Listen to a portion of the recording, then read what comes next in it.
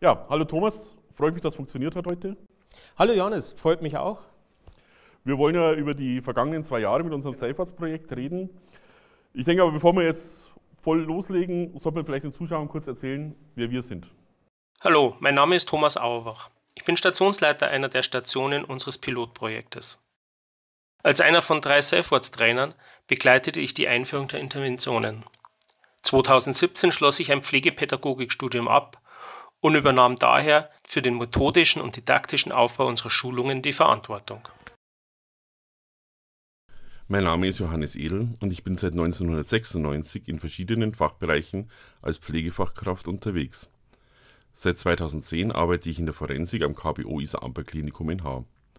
Vor 2 Jahren übernahm ich die Funktion des Projektleiters für das Projekt Safewards in der Forensik. Dabei kümmere ich mich einerseits um das komplette Projektmanagement sowie die wissenschaftliche Begleitstudie. Andererseits bin ich als einer von 4 Safewards-Trainern in der Forensik auch für die inhaltliche Betreuung der Projektstationen mitverantwortlich. Bei unserem Safewards-Projekt handelt es sich um ein Pilotprojekt in Zusammenarbeit mit dem Bayerischen Amt für Maßregelvollzug, in dem die Umsetzbarkeit und der Nutzen von Safewards in der bayerischen Forensik untersucht werden soll. Vorweg, wie war das für dich vor 2 Jahren, als das Projekt im Mai 2019 losgegangen ist? Na, es war erstmal alles andere als einfach. Also da kamst du als Projektleiter daher mit einer ganz anderen Aufgabe. Ich als Stationsleiter, praxisorientiert, Abläufe müssen funktionieren, Dienstplan muss gemacht werden, besetzt werden. Und dann kommst du mit so einem Projektplan, der zeitlich ja fixiert ist und natürlich nach hinten ein Ende hat und das alles dazwischen. Und das war schon schwierig, aber da hast du so 3 W-Fragen ins Spiel gebracht und ich glaube, das hat uns ganz gut geholfen. Genau, diese 3 Ws waren ja damals dieser Wandlungsbedarf, die Wandlungsbereitschaft und die Wandlungsfähigkeit, die eben dieser Professor Kröger da in seinem 3W-Modell aufgezeichnet hat und als die Koordinaten des Wandels bezeichnet hatte. Jeweils dann noch 5 Prozesse, 2 Aufgaben, da ist einiges zusammengekommen. Der Wandlungsbedarf war für uns ja klar, das war ja einfach der Projektauftrag, den uns die Leitung gegeben hat. Die Wandlungsbereitschaft und die Wandlungsfähigkeit, das war dann das, wo wir tatsächlich arbeiten mussten. Genau, und da war ja dieses Wort Wandlungsbereitschaft und ich erinnere mich noch, die haben wir ganz gut hingekriegt mit der Kick-Off-Veranstaltung, wo Frau Dr. Gaudernack, Chefin vom Amt für Maßregelvollzug, also unsere Aufsichtsbehörde, Geschäftsleitung des Hauses, Chefarzt, Pflegedienstleitung und dann diese beiden Teams, die endlich alle geschlossen da sein konnten, weil auf der Station andere Kollegen ausgeholfen haben. Das war ja genau diese Wertschätzung, die, so finde ich, dieses Modell und diese Kick-Off-Veranstaltung uns gegeben hat. Wobei wir auch gelernt haben, Wandlungsbereitschaft ist eine ständige Aufgabe. Manche Kollegen haben einfach länger gebraucht, um sich auf diesen Wandel einzulassen. Das andere war eben die Wandlungsfähigkeit und das war ja deine große Stunde als Pflegepädagoge. Ich denke da eigentlich gerne zurück an die vielen, vielen Stunden, die wir in Seminarräumen verbracht haben, um unsere Kollegen abzuholen, um ihnen das Rüstzeug für Safewards mitzugeben. Genau. Also neben einem Projektplan hat es ja dann tatsächlich einen pädagogischen Stundenplan gegeben. Ja? Also wir haben ja wirklich alles festgehalten. Wo ist welcher Stift, wo kriegen wir Räume her? Was brauchen wir an Medien? Da bist du sogar mit den Mentimeter dahergekommen, dass die Teilnehmer vom Seminar während des Seminars uns Rückmeldungen geben können. Das hat Gott sei Dank nicht digitalisiert werden können, aber allein das war doch schon die Wahnsinnsherausforderung für uns. Aber wenn ich jetzt zurückschaue, du sagst, das Mentimeter, das haben wir ja heute nicht mehr. Es hat sich einiges geändert in den letzten 2 Jahren in unserer Schulung. Was hat sich alles geändert? Naja, wir müssen was theoretisch machen, ist es tatsächlich in ganz praktische Dinge gegangen. Wir sind in Diskussionen gekommen. Wir haben dieses Modell Safewards multiprofessionell ausgelebt. Also wer war dabei bei den Seminaren? Oberärzte, Assistenzärzte, Psychologen, Sozialpädagogen. Es ist nicht ein Pflegemodell, es ist ein multiprofessionelles Modell. Und das hat uns, glaube ich, in den Monaten bis zum jetzigen Zeitpunkt sind wir da gewachsen. Jetzt bist ja du derjenige von uns beiden, der deutlich länger im Maßregelvollzug arbeitet. Was muss man eigentlich jetzt bei Safewards im Maßregelvollzug Besonderes berücksichtigen? Naja, es ist einfach der Maßregelvollzug.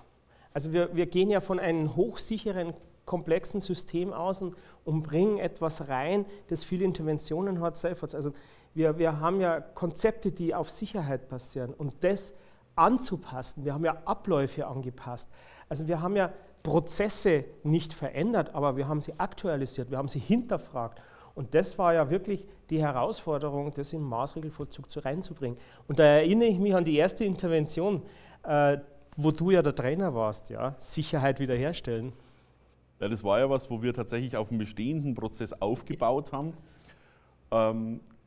Diese Geschichte, dass bei einem Alarm 7 oder mehr Leute von anderen Stationen vom Sicherheitsdienst bei uns dazukommen, die gab es ja vorher schon.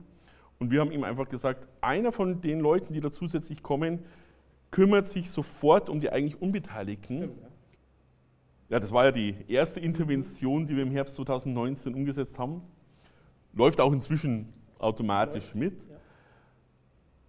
Kurz danach warst dann du dran mit der wertschätzenden Kommunikation. Genau, also da haben wir ja unsere Toiletten erobert. Also ich muss gestehen, nicht nur die Toiletten, also Personaltoiletten, sondern auch Stationszimmer, Personalzimmer, Aufenthaltsräume vom Personal.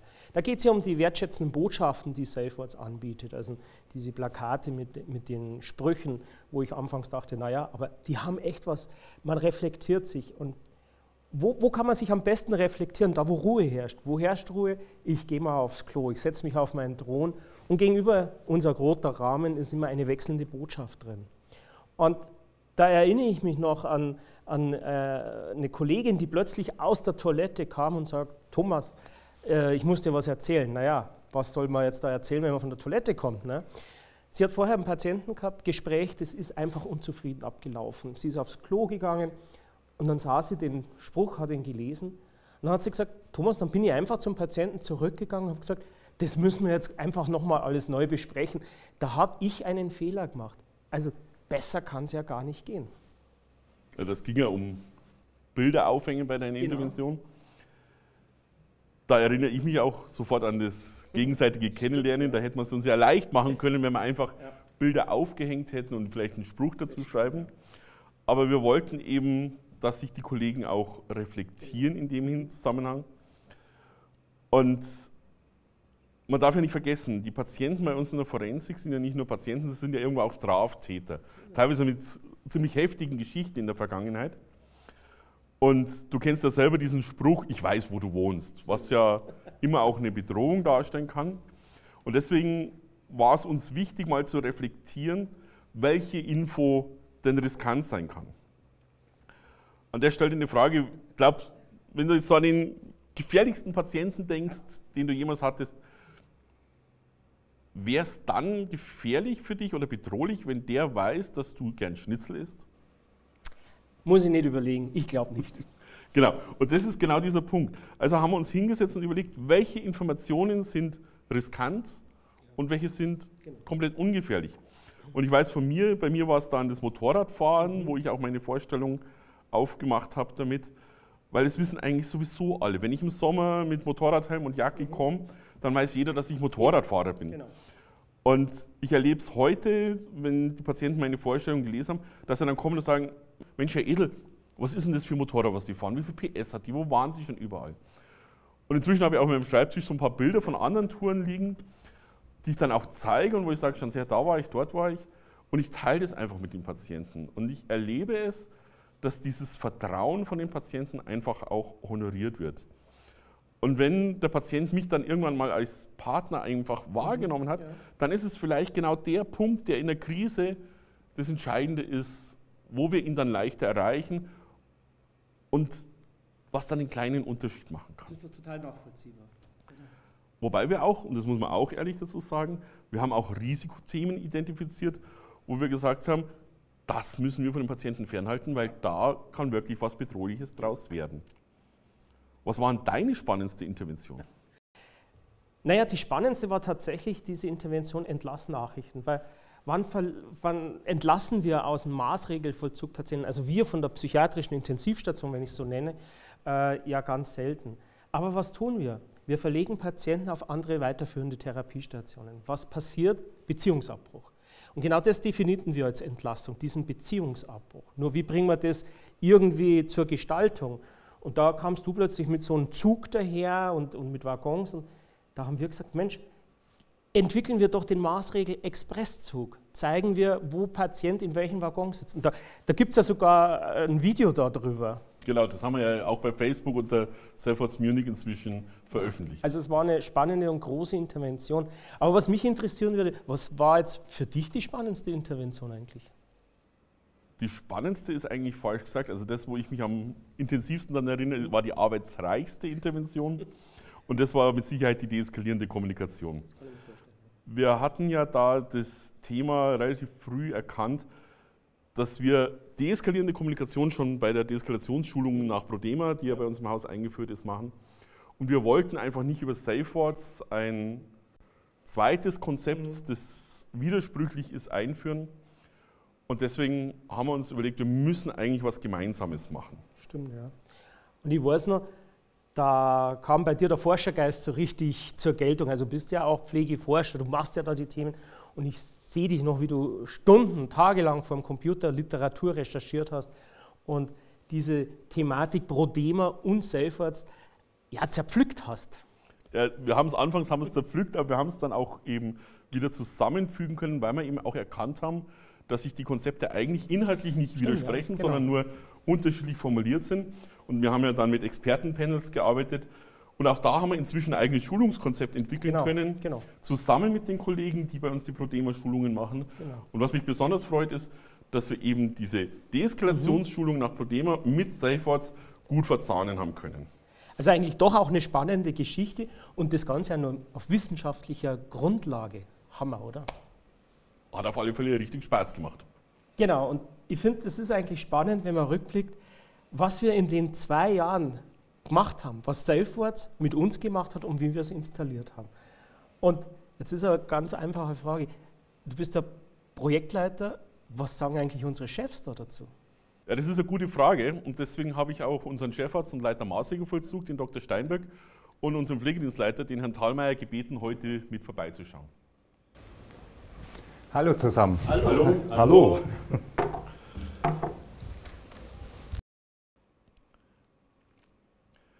Herr Thalmeier, wir haben jetzt 2 Jahre Safewards in der Forensik eingeführt, aber davor gab es ja auch schon Haltung in der Forensik.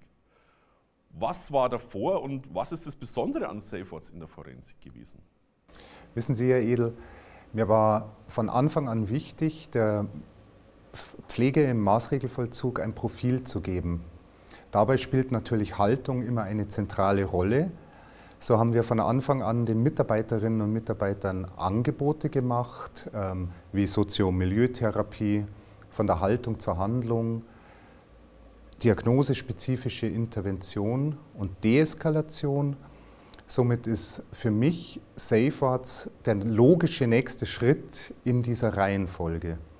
Was so besonders ist an Safewards, finde ich, ist, dass es mit seinen 10 Interventionen den Mitarbeitern eine ganz konkrete Methode an die Hand gibt, im tagtäglichen Arbeiten es umzusetzen und gleichzeitig dabei auch immer die Reflexion der Haltung aufrechtzuerhalten. Und wie haben Sie persönlich die letzten 2 Jahre im Projekt erlebt?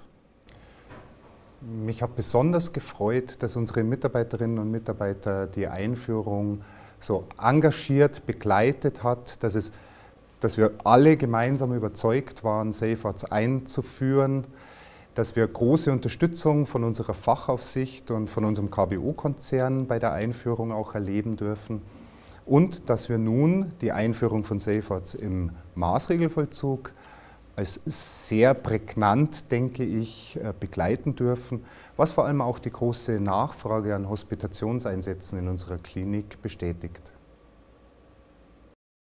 Ja, da gehe ich jetzt noch einmal zu unserem Chefarzt, Herr Dr. Steinberg. Wir haben ja das Projekt multiprofessionell organisiert und auch durchgeführt. Jetzt einfach meine Frage an Sie, wie haben Sie das gesehen als Leiter Maßregelvollzug? Also zum einen ist mir Multiprofessionalität eigentlich immer wichtig gewesen, weil ich aus der Soziotherapie herkomme und dort das als was sehr Wichtiges kennengelernt habe. Im Maßregelvollzug geht es ja als Aufgabe immer um die Risikoreduktion bezüglich Patienten, bei denen Gewalt eine Rolle spielt.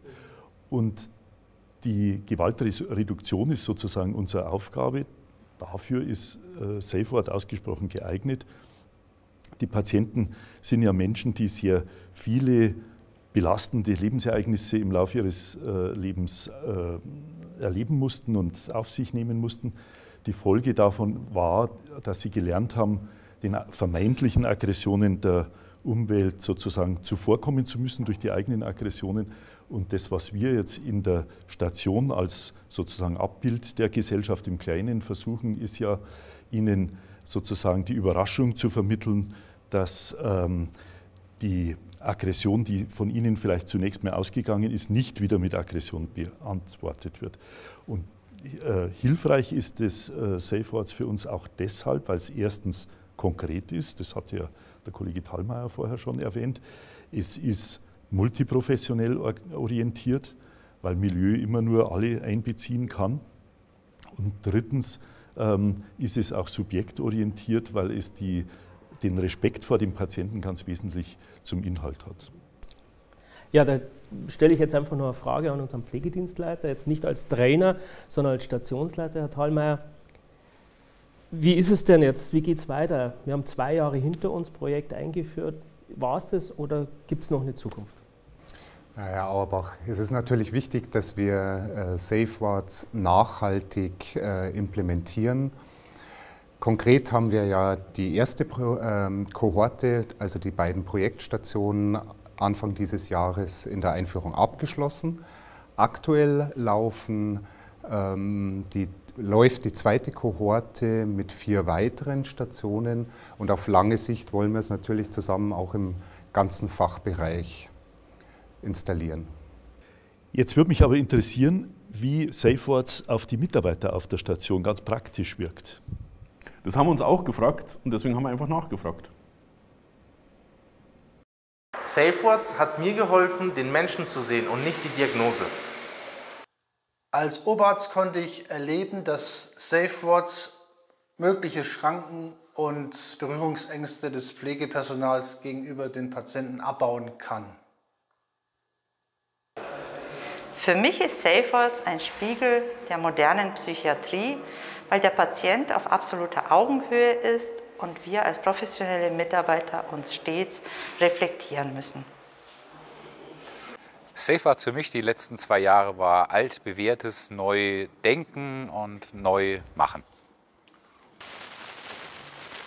Für mich war das Besondere an Safewards, dass wir als gesamtes Team daran teilgenommen haben und uns auch so gegenseitig austauschen konnten. Seitdem ich auf einer Safewards-Projektstation arbeite, habe ich für mich selber gemerkt, dass der Draht zum Patienten besser wird und dass die gegenseitige Wertschätzung tagtäglich steigt.